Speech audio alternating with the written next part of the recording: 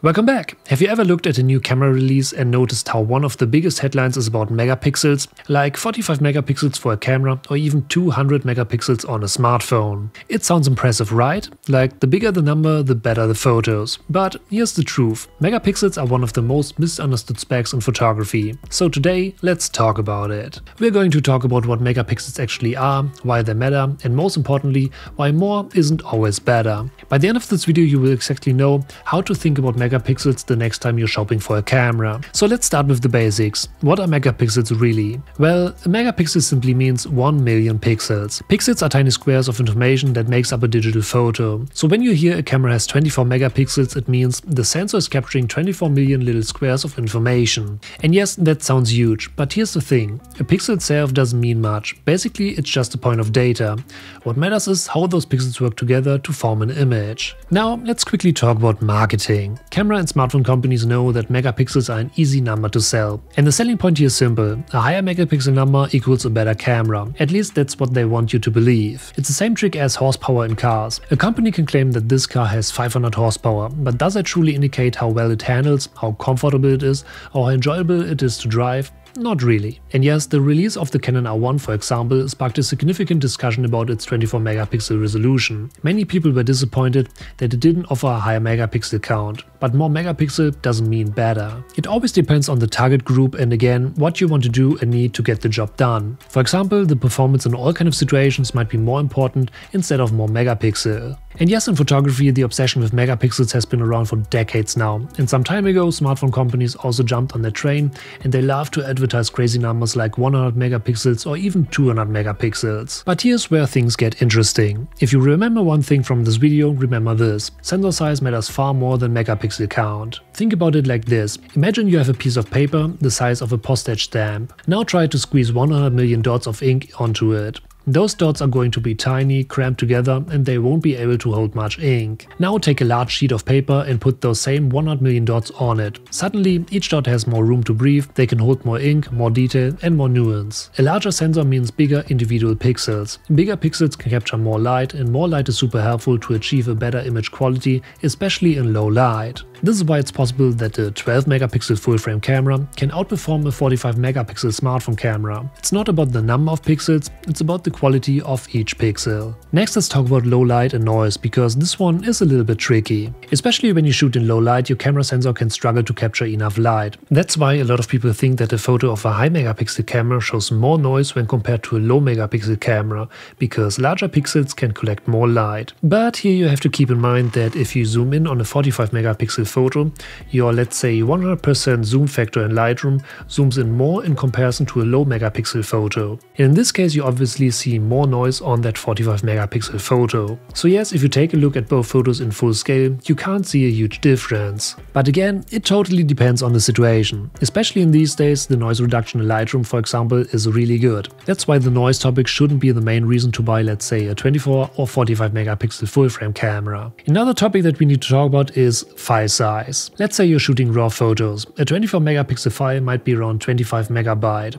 A 45 megapixel file could easily be 40, 50 or even 60 megabyte per image. So if you're shooting thousands of photos, that's going to eat up your memory cards, hard drives and backup systems incredibly fast. And let's not forget editing as well. Larger files put more strain on your computer. If you're working with high megapixel raw files in Lightroom, you better have a powerful computer or you'll be waiting forever for your images to load. So yes, more megapixels can also affect your entire workflow on set and in the post-production as well. At this point you might be wondering, well, what's the sweet spot? How many megapixels do I really need? And for most people the answer is not as many as you think. If you're just posting to social media, even 12 megapixels can be more than enough. Instagram, for example, compresses your photos so much that nobody is seeing all the extra details anyway. If I show you a 24 megapixel photo of my Canon R1 and a 45 megapixel photo of my R5 here online, you will probably never notice the difference. Why? Well, I mean, take a look at this photo that I took with my 45 megapixel Canon R5. It's a good looking detail photo, right? Well, it's actually a photo that I took with my 24 megapixel R1, and the other one that I've shown you is a photo that I took with my Canon EOS R with 30 megapixel. To make it even clearer, here you can see 3 photos, a 24 megapixel R1 photo, a 30 megapixel EOS R photo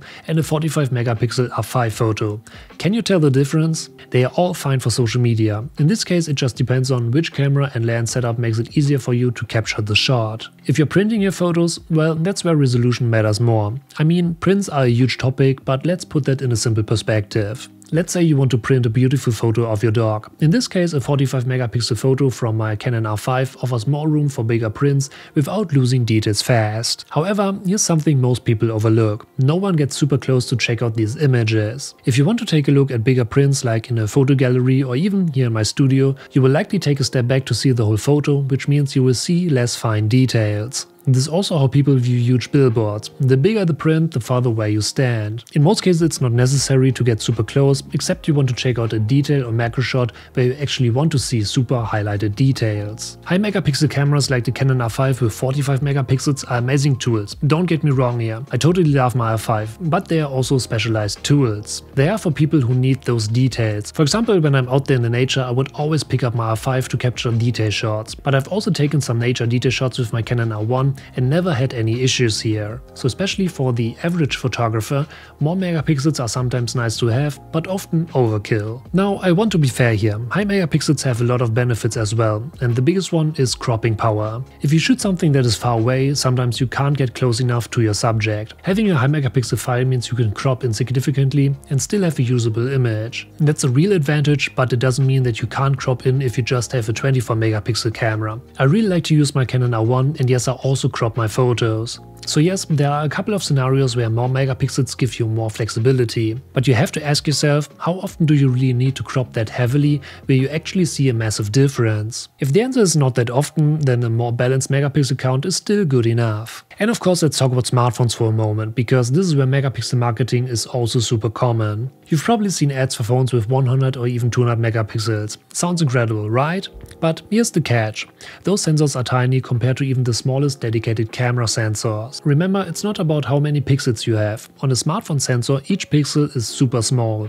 So what the phone does is use pixel binning, combining multiple pixels into one super pixel to improve low-light performance. And here's another twist. Smartphone lenses are also tiny. If your lens can't resolve enough detail, then having more megapixels doesn't actually give you more sharpness. It's like putting low-quality lenses in front of a high-resolution sensor. It just doesn't add up. So yeah, even if you use a 45 megapixel Canon R5 or any other camera brand with a high megapixel camera, and you only pair it with low-quality glass that can't deliver enough sharpness, it is possible that you never actually use the advantages of these high megapixel cameras. So having the right lenses is still one of the most important factors here. A cheap lens in combination with a high megapixel camera can lead to low quality results, while a mid-range camera and a high quality lens can lead to better results. So you always have to spend more money on good lenses as well, otherwise your image quality won't be as good as it could be. So if megapixels aren't the full story, what does make a photo truly great? First, the sensor size is super important. Second, the lens quality. A sharp, high quality lens can make a bigger difference than jumping from 24 to 45 megapixels. Third, the dynamic range. This is your camera's ability to capture detail in both bright highlights and dark shadows. And finally, you, the photographer. Composition, lighting, timing and creativity matter far more than pixel counts. Let's take a moment to reflect on the downsides of chasing megapixels just for the sake of it. First, it creates unrealistic expectations. People think high megapixel cameras will instantly make them better photographers. Spoiler alert,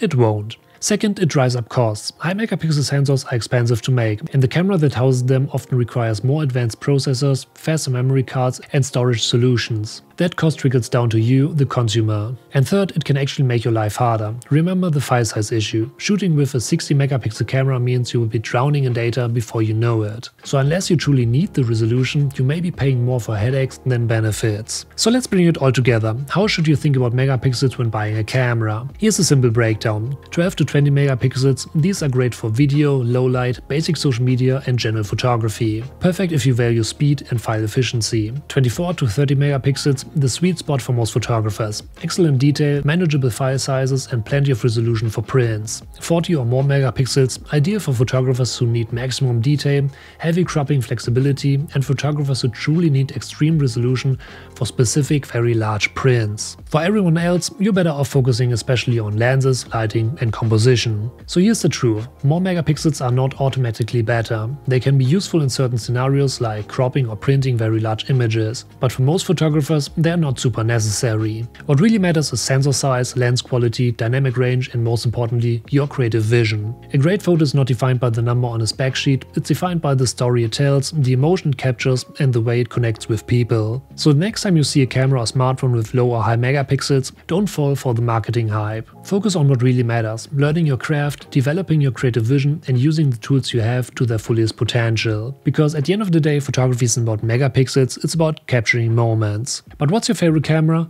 Let me know that in the comments. So, thank you for watching, I hope you enjoyed this video, and if you're new here, don't forget to smash that subscribe button to stay updated for upcoming videos, and I'll see you in the next video.